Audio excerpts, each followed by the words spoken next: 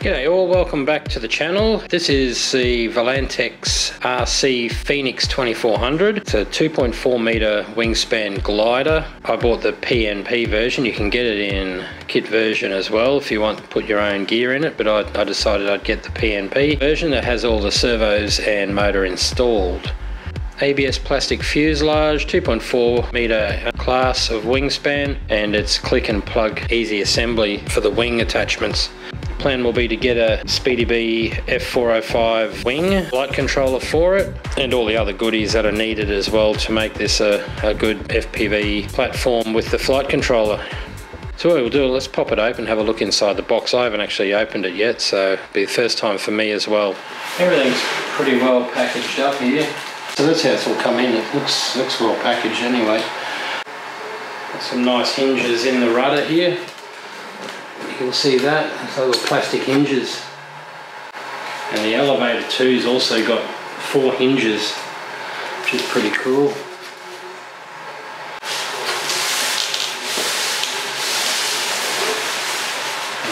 And there's your wings. These are big wings, I must say, they're big wings. Got 2 servos, one for the flaps, one for the aileron, and they're also hinged too, so everything's got its own little hinges. 3 hinges in the elevator, an aileron, or a flap, no, that'll be an aileron, that'll be a flap there. 2 spars by the look of it. Bit of an off-white compared to the wing. I hope you can see the difference in the colour. So it's not as vibrant white, the fuse, as the wings. Little wheel on the back, it's rubber, little rubber wheel. Interesting piece. You can actually take it apart too. You've got a heap of screws up the side here, so it looks like you can take it apart. We've got 2 servos here. I'm not sure whether they're metal or plastic. So the elevator's one piece, 1 servo, and the rudder's the other. Alright, so the fuse is here. The other piece, it's under here. I actually thought that was a full piece, and you swapped it with your platform for your FPV system here. So that's it there. Got a little latch. Okay, so you got a little latch here. Pull up on that. So you got a pretty spacious cabin in here. Plenty of room for a battery. A decent sized battery too if you really wanted to. I don't know if I'm going to go that far with it, but being a glider it should glide for a bit. The cables in here, I'm just going to have to sort out which is which. Are they labelled? I think they're labelled too. Channel 4. Oh, this is labelled just for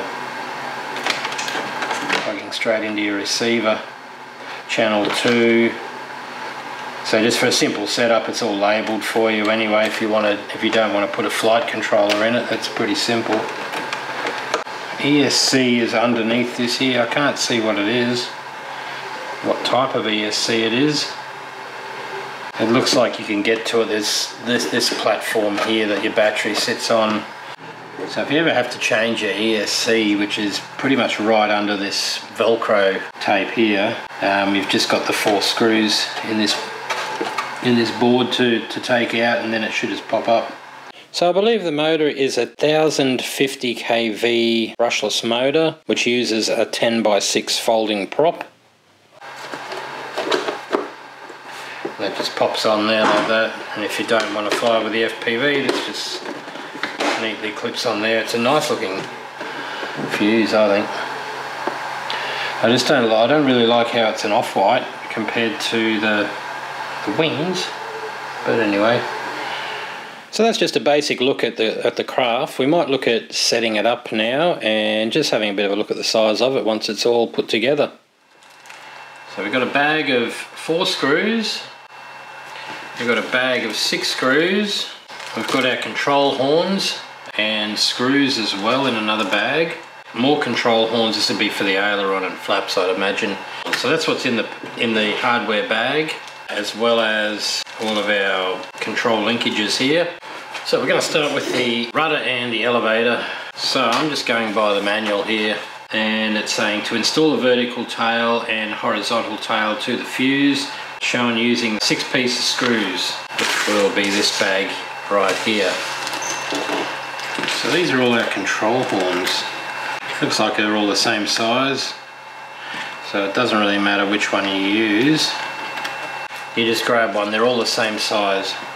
Alright, it's showing we're going to be facing it with the flat edge of the horn facing towards the front of the plane. So it's going to go in a bit like that. And then we'll flip this over and we'll push this little piece on. I'm not sure which way it goes on. I think it goes on that way here. Make sure they're right in properly. You'll hear them click in, and that's pretty much it there, I believe. Yeah, that's it. Push it on as far as you can go. So that's not going to come off of that. It's always good too with your control surfaces here, just to give them a bit of movement here. It'll help loosen it a little bit. Alright, so next I'm going to take the fuse up here, and what we'll do, this will just sit over the top. And we've got 4 screws here that screw the aileron in just along here, both sides. But you got 2 screws here and 2 screws there, and the 2 screws underneath that are holding the rudder on, so that's your 6 screws. Alright, so now we're going to go on to the control linkages. Install 115mm push rod. Secure servo arm to servo with one of the 4 screws that you've got, so it will be in the little bag here with the 4 screws.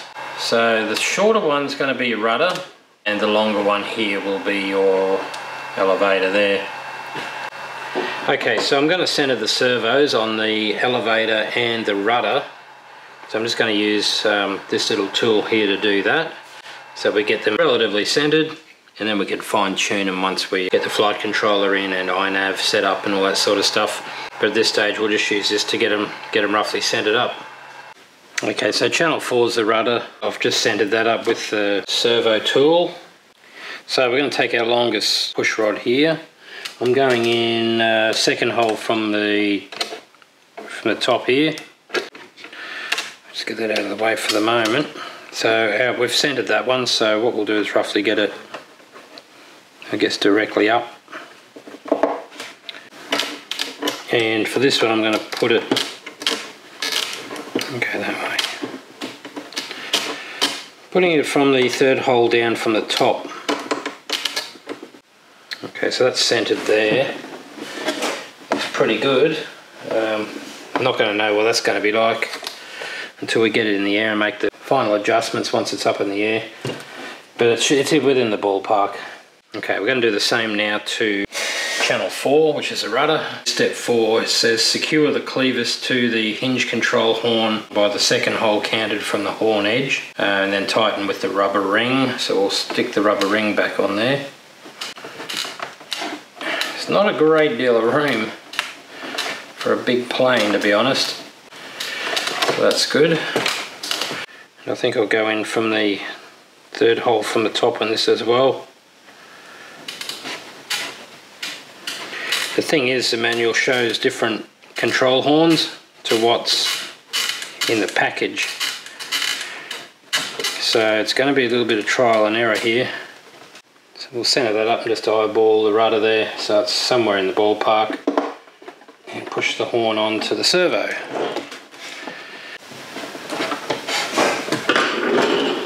So that's both linkages sorted out. I'll just test the rudder now with the servo tester now. Again, you can hear the creaking. Really do hope that settles down, because that's going to annoy me. So yeah, it could go back the other way a little bit. I'll adjust that one off camera, but yeah, it's a little bit out. I've just got to bring it back around just a tiny little bit. The closer you get everything now will make it a lot easier when you're doing your fine tuning, especially with your maiden too. So you want to get things as close to, you know, exact as you can. I'm gonna have to put something on though, maybe a little bit of oil, maybe a bit of Singer oil or something like that might be good. That's annoying, that is. Flick that over. Put all our servo horns on first. Alright, it says step 7, install the hinge control horns to reserve positions on the main wings. Then push the 40mm rod to the servo on each main wing through the third hole counted from the servo arm edge, secured by the screw. So I'm going to do it from the second hole from the top basically. Again, just it's not too crucial as long as you're in the ballpark having the ailerons and the flaps a little bit up or down. You'll be able to fine tune that once you get it into iNav. Right, so that's that.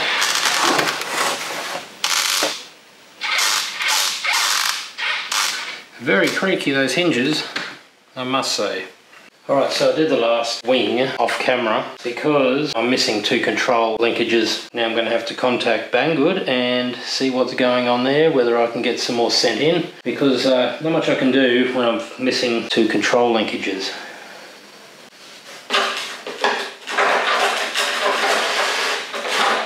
So as you can see there, sort of I don't know what the idea is with this short bit of spar here. It's why that length. Push the wing gently into the 2 spars, making sure that it's fully connected. When it is, you will hear a click to sound that it's been secured well. The wings just clip in like that, so that's a full size. It's a pretty big plane. It's a real shame though I can't complete the build because of the 2 missing rod ends. The whole project's going to be on pause until I can get a new lot of rod ends, but I will continue with the electrics and all that. I've looked over in the box and they're the only ones I can't find. They're 40mm rod ends, so I'll have to contact Banggood and just see what they can do there with me. Hopefully they can send another one pretty quick, or another couple pretty quick. But anyway guys, that's the basic build of the 2.4 meter Wingspan Phoenix glider put together, minus the control linkages on 1 wing. Look forward to the next one, which will be the electrics and setting up iNav in it, and hopefully after that we'll be able to maiden it if the control linkages are here. Anyway guys, hope you enjoyed that. Stay tuned and we'll see you in the next video. Bye for now.